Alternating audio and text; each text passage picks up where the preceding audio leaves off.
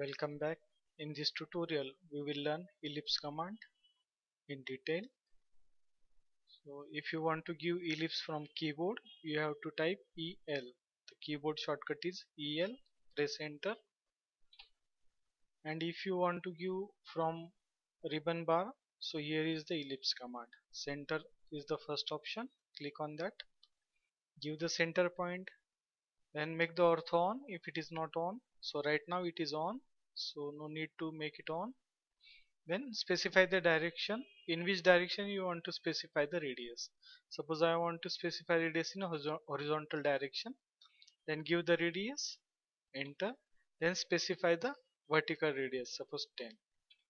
So in this way we have created this ellipse with horizontal radius of 20 and vertical radius of 10. So this is the first method. Then if we click on the arrow, the second method is axis end. That means at first you will have to give two endpoint of the axis and then the radius of the third axis. So we'll take this axis end, then specify the first endpoint of the axis, then specify the second endpoint. That means you will have to give diameter of the first axis. You can give it vertical also or horizontal also. So suppose I want to give it horizontal and I want diameter to be 30, enter, then give the vertical the radius. Suppose I want 10 radius. So in this way, in this option we are given at first horizontal diameter, first diameter of the ellipse, then radius of the ellipse from the center. So this is the second method. Then in both of these methods there are one more option is there, that is a rotation option. If we give the first point, second point, here is the rotation option is there, that we will see in the end because it needs a great explanation. So before that we will complete this elliptical arc. Suppose if you want to create a arc, elliptical arc, then you can use this command elliptical arc. Then for this command both options are available, that is axis end and center. If you want to create the ellipse by specifying the axis end, you can directly click it, and if you want to go for center option, you can click here, then give the center point, then give the radius, then give the vertical radius.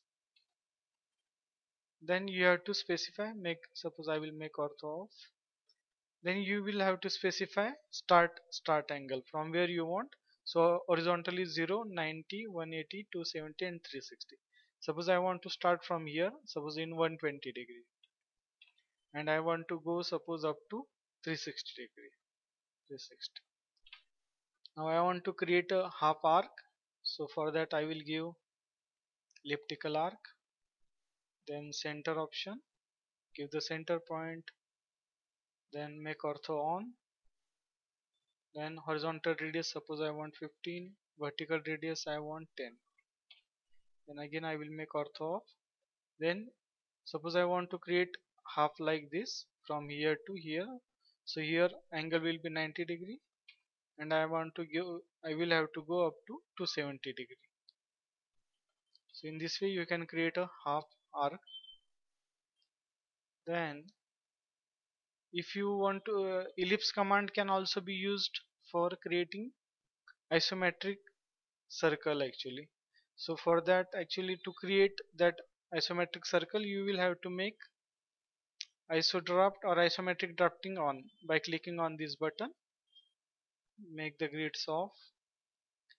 So when you after making the isometric drafting on, if we take the ellipse axis end, so you will find that there one more option is added, that is iso circle. So click on that, give the center point of the iso circle, and if you want to change the direction in which direction it should come, you will have to press the F5 button on the keyboard. So using F5 you can change the direction for the isometric circle and then specify the radius. or you can also change the direction from here also by clicking. Suppose I want isometric circle in right direction, so click on it. Again give the ellipse axis end, then give the specify, then select the iso circle option, then give the center point, and then specify the radius. So of that radius in that direction iso circle will be created. So this is about ellipse. Then about the rotation option. So suppose I will again take this center, give the center, I will make this off, isometric drafting off. So for that, at first cancel the current command, press escape, then click on it. So it became off. Then select the center, then give the center point, then horizontal direction, make ortho on, then radius of suppose 40, and now I want to specify second radius by rotation option. So click on rotation. Now actually it will create the circle by rotating the circle around the horizontal axis. So suppose if I want to create a full circle, then I will have to, if I give the 0 degree, then it will create the full circle. And actually, and if I give some other angle, suppose again I will create center. Suppose I will start it in new drawing, new tab. Suppose I create one circle, ellipse center, give the center of the ellipse, then ortho on. Suppose here is 15 is the radius, and a rotation option. Then suppose I give rotation angle, I will make ortho off. So as I increase the rotation angle, the eccentricity of the ellipse increases. That means higher the value, higher the eccentricity, the ratio to the minor to major axis will increase. Suppose here if I give 45 degree, so ellipse will be created like this. Now what happens exactly in this rotation, that you can understand in 3D modeling actually. So suppose I will create, start one more tab, and I will change the workspace to 3D modeling. Then now here I will create one circle. So this circle was of, annotate. So this circle was of actually of 15 radius. So what we will do, in 3D modeling we will create one circle of 15 radius.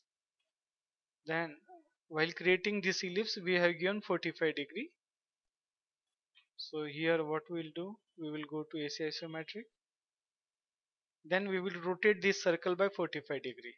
Suppose we will use 3D rotate, select the object, enter.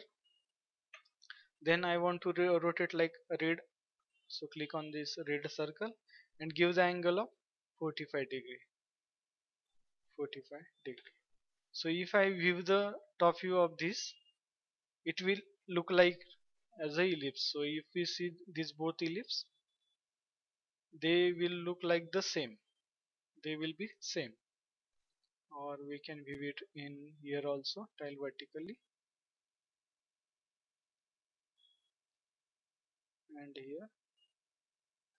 If we see that both the ellipses are same, but one is actually circle rotated in 3D, and one is the ellipse with rotation option. If we further see it, if we see it in suppose other view, suppose we take it in right view, so here you can view that circle is rotated at 45 degree, and if we view from the top, it it will show like a ellipse. So the same concept is used here when we use the rotation option in ellipse.